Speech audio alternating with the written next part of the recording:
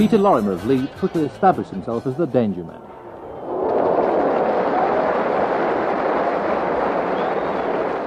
Lorimer may have missed that goal, but he was to put Leeds ahead after only 3 minutes after a build-up created by Kerry.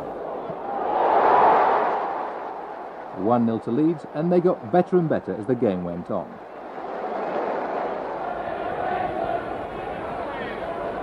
Leeds dominated the game. They looked to be the calmer and the more constructive of the two sides, and Lorimer was unlucky not to score again before half-time.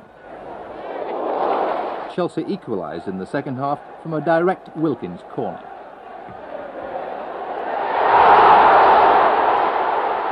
The goal was disputed by the Leeds defence, who thought the ball hadn't crossed the line, but the referee overruled the linesman, and that was 1 each. Leeds won the match from a corner. Hankin the scorer, and this time there was no dispute, so Leeds won the match 2-1.